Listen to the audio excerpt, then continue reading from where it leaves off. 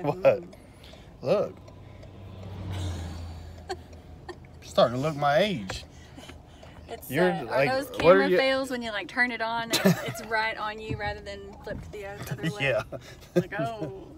Look, I'm all looking old. That's why these kids hold the camera up. See, hide them lines.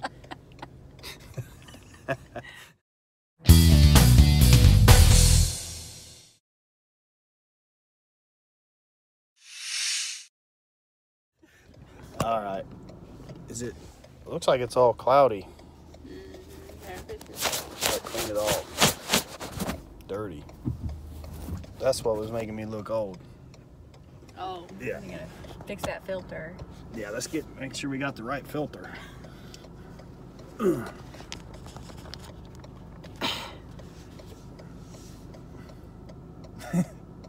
think, is that gonna work? It's gonna work. You know, it works. One of these days somebody's gonna say y'all stupid. It's okay. I'm okay with that. That little piece of paper there. So what were we talking about? You asked me if I was gonna lift Oh, I'm watching you eat that lollipop right now. Jealous. It's a good post-workout, but I'm gonna have it for pre-workout. Pre-workout blow pop.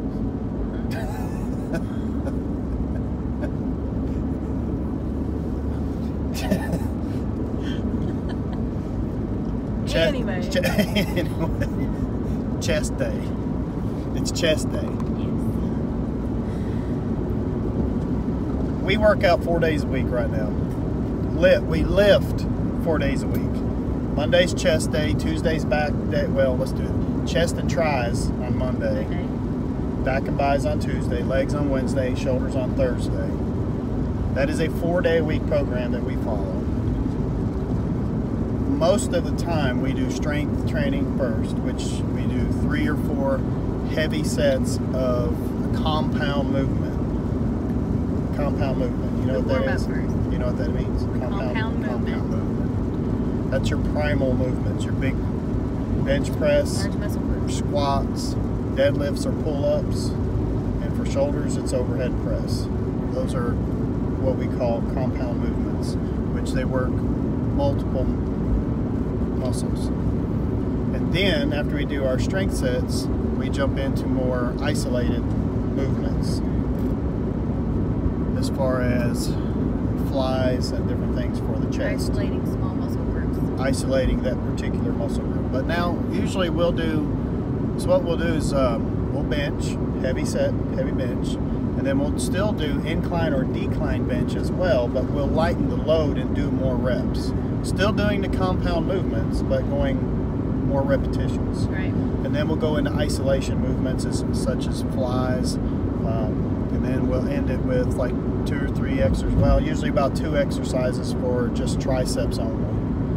But in order to gain strength, you have to do your compound movements. Those compound movements are extremely important. And then you work on your accessory muscles. What? I'm trying to tell them why we do what we're doing. They're listening. They are. I'm glad too. We appreciate you guys. So the original question today, and the reason you said we should record this. I don't know. You forgot. You did. I did. You did. You said you're gonna lift heavy today. I'm gonna lift heavy today. You asked me if I was gonna lift heavy. I said, I think but so. But see, you're nursing a shoulder injury. Right. And I also have nursed a shoulder injury for about 2 years. I went to the police academy 2 years ago in September, and the very first day of benching, maxing out, which I was benching around 315 at the time, and I tore my rotator cuff the very first day of the police academy, and I literally had to go back to benching the bar. Luckily for me, my instructor recognized that I was able to still do the exercises and not send me home. Actually, I never even went to the doctor. I was like, I'm cool, I'm alright, I'll be alright, I know what to do. So I'm like doing push-ups all sideways anyway, but yeah. I was smart enough to recognize the injury and I nursed myself back. And by the end of the 6 months of the academy, I actually finished out benching 250. So it took 6 months to work myself back up to 250. And it's okay to go light and start light. Absolutely. And do more reps. If you get hurt doing this, then you're defeating the purpose. I did a little bit of ego lifting that day. There was a bunch of, I was the oldest one in the class, and I just wanted to, I don't know, I had to prove something to myself, I guess. And that's what happens. Didn't warm up properly. I don't even max out anymore. There's apps out there for it. You can download the app on your phone, but there's calculation for, let's say you're going to bench 225 and you can do it for 10 reps. Then it'll give you what your max should be, which I think that's right around 300 or 305 if you can do 225. But it'll give you what your max should be, your 1 rep max. So that's what I do now. I'm not trying to impress anybody as far as that goes. And that's like the most common. How much you bench, man? How much you bench? Well, I bench, what, 85? Right. You started out on the bar. Yeah, 45 pounds. Right. Bar. But I'm going heavy today, I think, because what my goal is to increase strength. I want to get stronger. So I'm putting. And I do too. So last week I did 245. Our goal is 5 reps, 3 sets of 5. Sometimes we'll go an extra set, but it's progressive overload, and that's no matter what you do. When it's benching, it's squatting, overhead press, pull-ups, deadlifts, whatever you're doing, you want to progressively overload, and that's each week, from week to week, you do either more reps or more weight. Speaking of injury, do not ever go into a gym or a workout program without warming up. Yes, we always warm up. Always. Most of the time, warm we do yoga, which is an active warm-up, a dynamic warm-up, along with stretching at the same time. And then on leg day, we generally do stair mill, stairmaster, stair mill, whatever you want to call it. That gets your legs good and warmed up. Then we'll do some warm-up sets of squats. It takes a while to get your legs warmed up properly. You'll know it when they are. We are already 7 minutes, and we just talk and talk and talk. The primary goal of this video is just to talk about workout programs and different programs to follow. But that's our